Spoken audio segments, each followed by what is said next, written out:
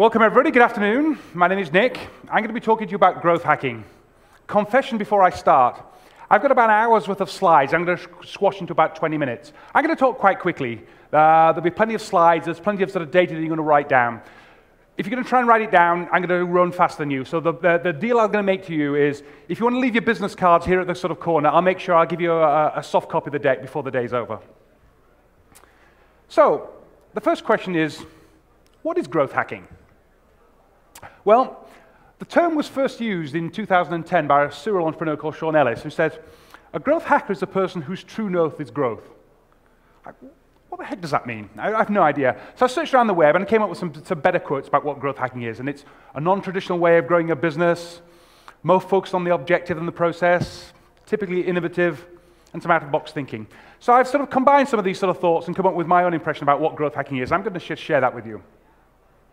The first thing is, there are no silver bullets, or as a growth hacker will tell you, there are no silver cannonballs. There is no secret toolbox. Anybody who comes to you and says, oh, we're just going to push that growth hack button, they're talking sort of garbage. Now, tools are important, but the secret is in the mindset, not the tool set. So you need to think like a growth hacker. So first of all, what's the difference between growth hacking and traditional marketing? Well, traditional marketing is used in more mature businesses, and they're happy with a sort of 10 to sort of 15% growth.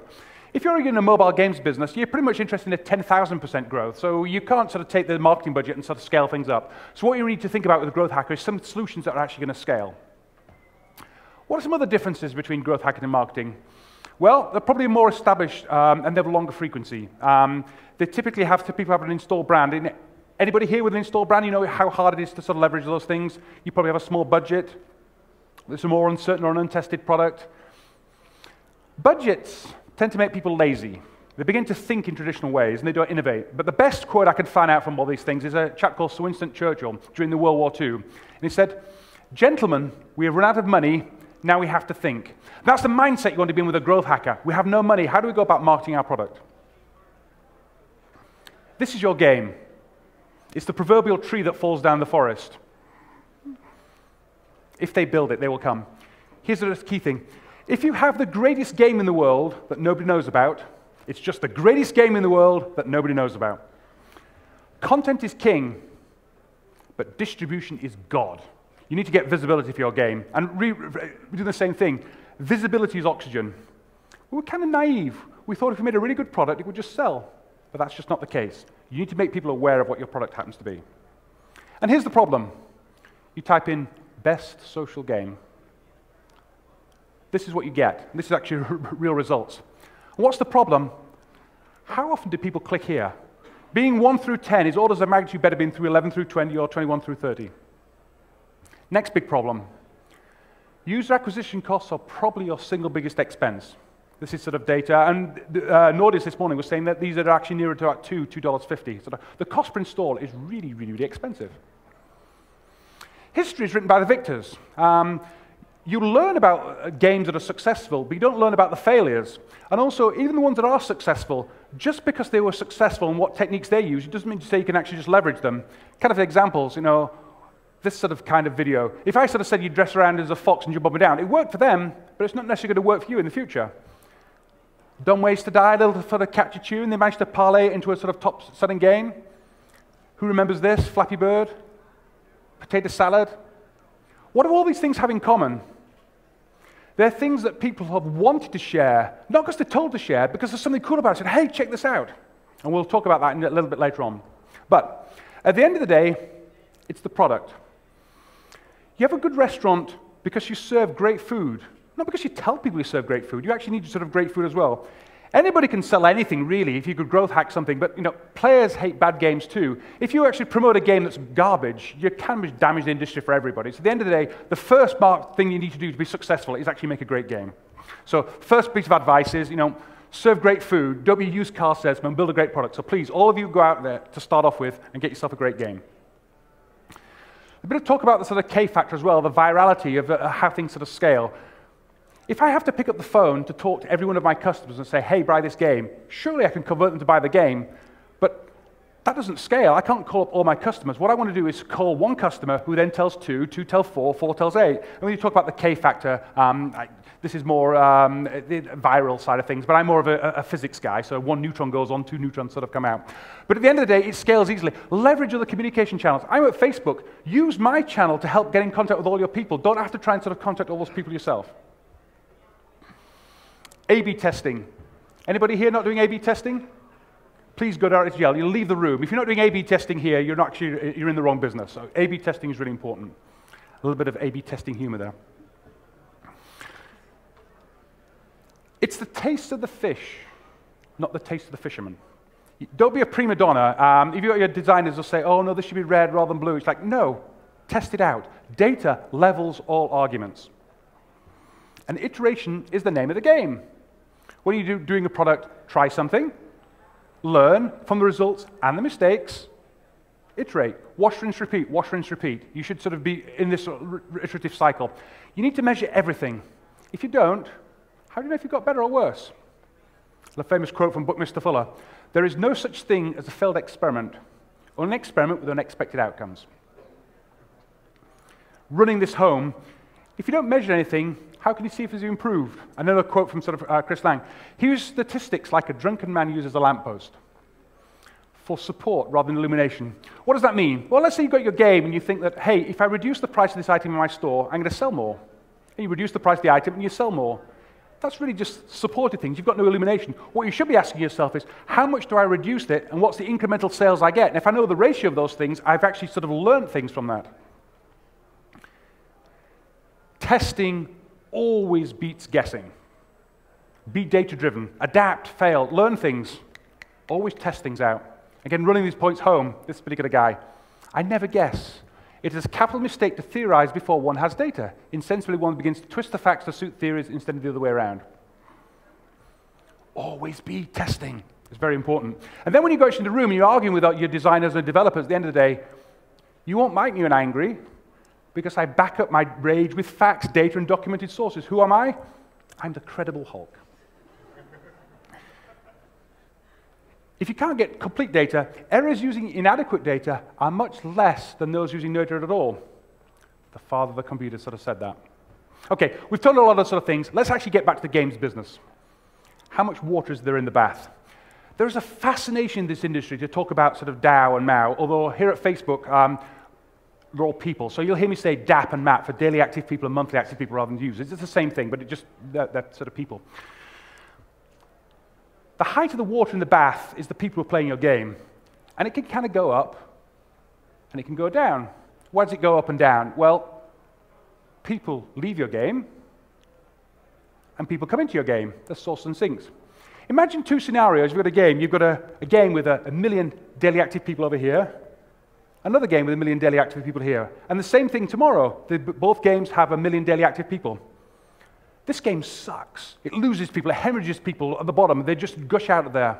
But they've got a great user acquisition team who's bringing in new people every day. The water's still staying at the 1 million. Over here, this game is awesome. It's cool.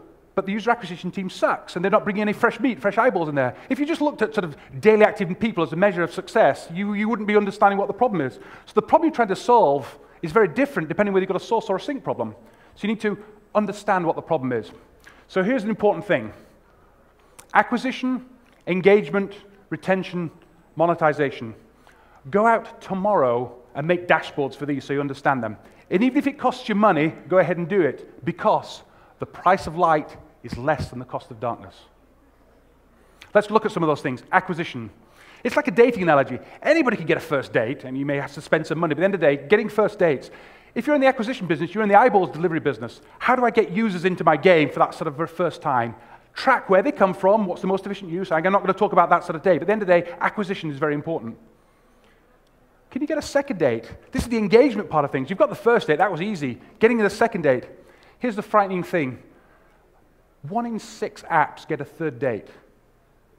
How quickly can you get the users to that aha moment? They get your game. Do I get it? Do I get it? You're paying $1.80, $2 to get each of those users at the top of the funnel. If 1 in 6 of them are only going to get down to that sort of playing the app for the third time, you've lost a lot of that sort of efficiency. So getting users that tutorial that you added, the simple, easy to play mechanic, 1 in 6, that's pretty scary. And again, this is a problem. Forget me not. Long tail of content. Did you know on Spotify, 20% of everything on Spotify has never been played even a single time? And you know that you talk about 1 million apps on the App Store. How many of those apps have been used by the guy and the guy's mother and his grandmother and nobody else? It's a really long tail of content. There's some data I don't get. I'll have to spend a lot of time on it, but this is a probability of the apps. Most people have a small number of apps on their phone. There's a probability on the y-axis that says how likely you are to have there, and the number of apps are there. So most people have between sort of 10, 20, 30 apps. Not very many people have down to 100 apps on their phone. So there's actually a small number of apps that people are actually using on their phone all the time. And again, what this sort of curve is showing is that few apps are very popular. Right down at the bottom, you have the Facebooks, the Instagrams, and then the WhatsApps and the Snapchats of this world. So it's happy families resemble another, but unhappy families are each in their own way. The small little apps, they're spread out lots of very, very sort of thin little piles. Here's another mouse type you're not going to be able to read, but it's just sort of showing you that the top 1 and 5% of games make a huge amount of difference. Activation, a relationship. Now you've actually sort of got round to sort of getting users back into the game. Buckets with holes probably need fixing more than they need more water. You spend all this money getting users into your game, and your game sucks. And then you've spent all that money. It's much better to actually get the basic core mechanic first. And in the past, there was all this sort of bogus advice that was yesterday's sort of version of the future, where they said, well, use your customers as beta testers, get them in there and work out what they like and what they don't like. That's wrong now. You need a pixel-polished game before you start, because at the end of the day, you're spending all this money getting people to the top of the funnel, and then, well, the game's not right. They leave, and they never come back. Finally, you got through to the dating analogy down to the wedding. This is the monetization sort of part of it. Lifetime value is important. This is a marathon, not a sprint. It's the area under the curve. And kind of take care, because it tends to be the most valuable users are the people who come the early adopters, and they can be the strongest emissaries as well. If you're in the game industry, so you're all sort of game fanatics, pack rats, you read all about the latest games. If somebody comes to you and says, hey, Nick, I played Farmville, I played this game, what's the next best game I should play? You tell them. So you actually look at all the games, and if the games aren't ready when you test them out, you say, oh, don't use that game, it's not ready at all. So it's really important to have the game sort of ready before you start. You never get a second chance to make your first impression. People try a game, if it sucks, they're never going to come back to see whether you fixed it again. And the equation that we've heard about quite a bit today, but if the cost per install is less than the lifetime value, kind of you're going to make money. If not, it's going to be the other way around. No big surprise. Free-to-play is the way to go. Just about all revenue sort of now sort of comes from the sort of free-to-play model. Yeah, it's remaining sort of constants. So your ongoing relationship with your sort of customers to actually sort of keep on making money.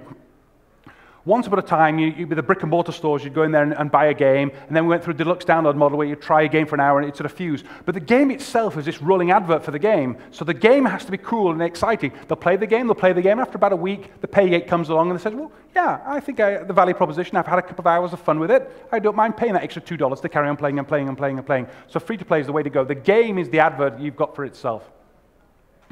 Finally, in the dating analogy, resurrection. It's cheaper to bring someone back from the dead than to find somebody new. Some examples from Nordeus. They spent $3,500 on a re-engagement campaign, and they gained over $121,000 on immediate return. That was on using a Facebook Canvas campaign. So keep at it. Everything compounds. For the mathematicians here in the audience, I can make a 1% improvement in my game for 365 days, and I've got a 37-fold increase. If I make a 1% decrease in my game, by the end of the year, I've got to about 2.5% of where I started. So it's a glass half full, glass half empty thing, but keep at it. Small improvements every day. Growth hacking isn't new. Anybody remembers these things? Any ideas why a company would call themselves AAA Plumbing? Because they're top of the list. Why, if you search the directory for hotels, you'd see Heathrow, Hilton Hotel, Hilton Heathrow, all canonical forms of the same thing, because they were trying to maximize the chances of getting there. When Facebook first started, there was a game, Little Green Patch. It was one of the top games. Why? Well, the braces searched alphabetically was at the top of the list, so this game always appeared top of the list on Facebook. Jeff Bezos chose his company Amazon because it started with the letter A. So growth hacking isn't new. People have been thinking like this all the time. Seize every moment. There's an awful lot of science in growth hacking, but there's an awful lot of luck. And when fortune shines on you, you have to be ready to exploit it. I got some examples later on, but there's a constant fire hose of content. You were exposed to sort of ever-increasing sort of amount of content every single day. Here's kind of an example of my, my sort of Twitter feed that sort of goes by. You have seconds to get noticed. If you don't get noticed, you're just going to scroll off the top, so you need some sort of friction. Creative headlines. Writing a good headline is really important to getting people into your game. I'm not saying you should do link bait, because again, going back to that garbage thing, that if you sort of take people to somewhere where they're upset, then they're never going to sort of click on you again. They fool me once, fool you twice. But which of these headlines would encourage you to actually sort of click through and get through into your product? A couple of examples. Anybody remember the mining accident in Chile? Some creative guys at Oakley Sunglasses said, hey, let's ship them a carton load of sunglasses, so when they sort of come out, the bright light is not going to affect them. Over 1 billion people watched the rescue live. It's estimated that $41 million of primetime logo was sort of shown on news just because some creative growth hacker at that company decided, hey, we'll ship them a container load of sunglasses. If you look at sort of this narrow time window, this is the Google sort of search query for Chilean miners. You can sort of see there's this incredibly narrow window to sort of get through. So you have to seize every opportunity. Maybe you've got a game about a Peruvian tree frog, and it just happens that on the radio somebody's talking about Peruvian tree frogs. You have to be ready there with your marketing campaign to say, oh yeah, I loved your article about this. Here's the game that I have, and you can leverage and ride on the coattails of somebody else's things. And these things happen at any time. Anybody who tells you their marketing campaign, oh, we've got this sort of 2-month marketing, no, you should be ready at 5 o'clock at night. If something goes out, you should be ready, and your content team's ready to sort of push things out. Another example, Paris Hilton got banned from the hotel. I have no idea sort of why, or for whatever reason. Some other hotel to the chain said, you know what? Paris Hilton's also banned from our hotel. Nothing to do with that, but the fact that they can ride on the sort of coattails, and the Google Spider picks up the Paris Hilton story, and if you search for it, you've got the competitor's hotel who would put a well-formed article with pictures and other things from there. Great growth hacking sort of idea. This guy crashed a party at CES. He went to the thing. He got top headline news just because he went, oh, I just want to listen to music, but everybody sort of talked about it. Growth hacking, there are many possible ingredients. This is a read-along with Nick's slide, but what you should be doing? Blogging, podcasts, webinars, ebooks, white papers, guides, infographics, conferences, SEO stuff, keywords, publishing partners, affiliate marketing, link sharing, social media, contests, email, install-based marketing, app stores, paid installs, ads, tweets, backlinking, incentives, word of mouth, TV, radio, oh, and Facebook. You should be using all these things to sort of encourage people to sort of come to your product. Why? There's a sea of content. You need to do everything you possibly can to get noticed. Quiz for you. If you're doing a kids game, which of these icons would you use? It's a trick question. Test! Don't guess, and we remember. Maybe three-legged dogs are really important. This headfoot is the front off. As it happens, you're probably right. Eyes sort of make a difference. Successful games seem to have icons, seem to have really big eyes. But also look at the sort of screenshots here. Looking at that particular game, instantly you understand what the play mechanic is. Because again, you're flicking through games. Should I try this game? Should I try this game? Should I try this game? You've got milliseconds to get somebody's attention. Somebody told me that I don't know if it's true, but it's an urban legend, so I'll pass on. The Angry Birds logo is red. Why was it they choose a red bird rather than a blue bird? Well, at the time when they launched it out, there was the mainly blue-colored icons, and having a red-colored icon, if you flip through all the sea of icons, it just stood up just that little bit sort of stronger chances of converting over. Again, another example, big eyes. But again, you can instantly see the play mechanic, what's involved. Really think and test which icons work for you, what screenshots you should put on there, because again, you've just got a few milliseconds to make a difference. 50 Shades of Blue.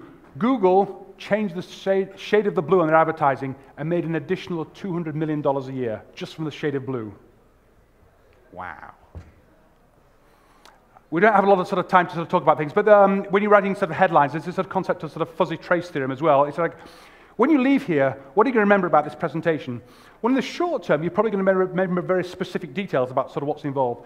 But in the long term, you'll just get the gist. You say, well, when somebody asks you later on, did you go to Nick's presentation? Well, yeah, he told me all these slides. But if they ask you a week later, say, well, oh my God, it's really brilliant. But I can't remember a thing he said, but it's the concept of what's involved. And it's the same time, I don't know whether you visited a comedian. You go on stage and you have a good time. You go home, you talk to your spouse. And say, well, was it a good time? Oh, yeah, it was really funny. Well, tell me one of the jokes. Well, I can't remember a single one of the jokes, but I just remember he was really, really funny. And that's the sort of concept about sort of marketing that sort of goes through. It's not really a sort of Facebook pitch, but if Facebook integration isn't part of your strategy, you're crazy. So crazy, I'm using sort of Comic Sans for this. Don't leave green on the screen. Facebook-connected players convert better into paying users than non-Facebook users. And they also spend more. Don't take my word for it. Wooga, 9 times more likely to spend money than people who don't connect with Facebook. Players who log in with Facebook are 3 times more likely to return and 7 times more likely to spend money. Facebook users spend 85% more. Hands up who does want an 85% pay rise. Well, why are these things important? Well, it's so much better to shoot your friends than shoot an anonymous stranger. It's so much better to knock Uncle Bob off the top of a high score table than some kid in Nebraska who puts Max into the top. It's relevant, and so I think Facebook Connect, it's really easy to do, and you can make more money from doing it. Why wouldn't you do it? There's over 1 billion people we can help connect you to. Just put the buttons on there. So you decide your company needs a growth hacker. How do you go about finding a good growth hacker? Well, yeah, you need somebody who loves data and understands it. Somebody who's curious, a little bit edgy and experimental. What can I get away with? What would happen? What if we change things? Leverages opportunities, moves fast, creates scalable solutions, and seizes all chance of visibility. Somebody also helps bake growth culture into your company as well. If it sort of helps at all, as far as data, it's a sexist job of the 21st century, by the way, I'll let you know. I love this sort of quote about growth hackers. Your job title states you're a hacker. If you're not breaking down walls and changing the way you're doing things, you're doing it wrong. Growth hackers are like MacGyver. They're like Swiss Army penknives. They get things done. Anybody who tells you it's all about mythical unicorns, it's all sort of crazy. It's all about sort of doing the right thing. You never outgrow growth. Facebook is now at 1.3 billion people, and I proudly work on the growth team for Facebook. Okay, we're moving to a little bit of an appendix, got a few more minutes. Why do people share things? There are 6 reasons. I'll let you into the secret about why people sort of share things, and it's a story. Social currency. We share things that make us look cool. It's always like the first past the post. Who, when you see the link, always wants to be the first. Oh, just look what I found. You know, look what I found. Look at this. Check out this funny video. You always want to be the first person to post it because it makes you look cool. It's social currency. So if you could write a headline that encourages people to sort of share things, that's going to help get you. Triggers. We share things when we're reminded about things. Pick a game based on a current meme. If you ever had a game about lamppost, every time you see a lamppost, you're going to be reminded about something. It gives you an extra trigger to help you think about sort of sharing things. Do everything you can to give people a chance to remember your app. Emotion. This is kind of important. Awe, excitement, laughter, and anger, but not sadness. People share things based on emotions. Look at these cats. I can't wait to see this movie. Here's some research on the New York Times. The most emailed headlines. Notice, if there's a sad headline, people don't share it. But anger, yes, that's a strong emotion, even though it's a negative thing, or an anxiety, much more likely to share. And there's a right brain and left brain sort of thing as well, campaign effectiveness in terms of, you know, whether they're more likely to be emotional or rational. It might sound obvious, but people share things when it's easy to share. Put a button on there.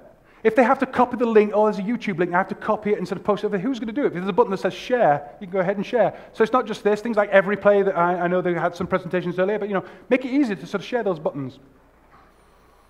Practical value.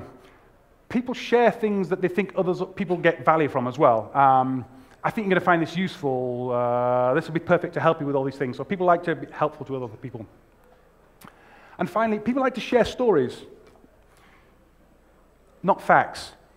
If your friend's playing the latest game, say, hey, Nick, I was playing this game, and I played it, and it was so fun and so cool, I ended up playing it all night, and I played it until 3 o'clock in the morning, and I got up late, and I missed the bus, and my boss yelled at me. That's a story. People will share those things. If they just say, oh, it's a really cool game, it's not very exciting. People like to share stories. Oh, I called up the support line, and I complained. They ended up being so helpful, and they gave me this, they gave me this, and gave me this. Stories are much more important to be shared. We've got time to talk about this. Search goods and experience goods. Search goods are important, but if I go into a shop to buy a bag of rice, and I come out with a bag of rice, the shop hasn't really sold me the bag of rice.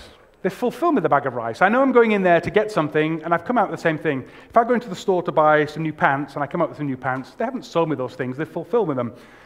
if I go into the store to buy some pants and I come up with pants and shirt and a matching tie, well, they've sold me those things. That's the difference between a search good and a commodity good. You know exactly what you get before you've even tried it. It's easy to buy and sort of sell. It's fulfillment, not sort of sales. You guys are in the business of selling experiences. If I said to you, hey, let's go see the movie Clippers, you have no idea what it's about, because you don't know what it's about, because you don't know what it is. And that's what education is all about. You need to be researched, and that's what game demos do. That's what sort of trailers, and then once you see the trailer about what the movie Clippers is, you know it's always Attack of the Zombie Flesh Eaters from Mars, whatever it happens to be. You then know about what it is. It's easy to talk about what it is, and then you know exactly what you're going to get after that particular point. And that's why free-to-play is now the dominant game genre. It's the advert for itself. The idea of, play this game, well, I'll try out the game, and then I know what the game is, so I know whether I'm going to pay for it or not. Your goal is to sort of move a product from an experience product to a search product, so the idea of they know what they're going to get when they're paying for it. And final stuff, I've got sort of 2 minutes to talk about this, sort of anchoring. Sow your quality seeds early. When you're getting reviews or sort of getting things out, later reviews and comments tend to be biased by the first review. If the first person reviews your game, gives it a 3 out of 5, and the next person comes along and thinks it's better than that, well, they'll give it a 4 out of 5. Or if they think it's less than that, they'll give it a 3 out of 5. But if the first person gives it a 2 out of 5, then it's going to go 3 or 1.